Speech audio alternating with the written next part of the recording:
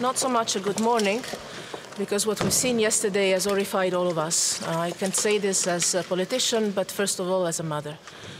And the images we've seen yesterday from Syria remind us all that here we have a responsibility to unite for real with a serious engagement, the international community, the regional players, but also the Syrian parties to make peace.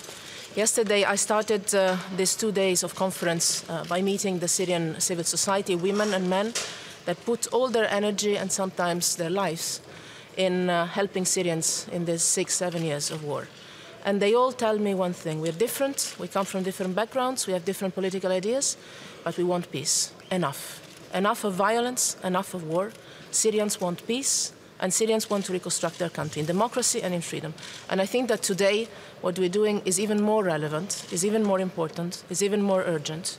First of all, to give help to the Syrians inside Syria that are still alive, children, women, health, education, living basic conditions. This comes from here. Millions, billions of euros that I hope can be repledged and committed today to help the Syrians live, first of all, in Syria and in the region. Lebanon, Jordan, Iraq, the wider region. Second, to give a push, a strong push, to the political talks in Geneva. We will have the UN Secretary General opening with me the conference today. We will have Staffan de Mistura.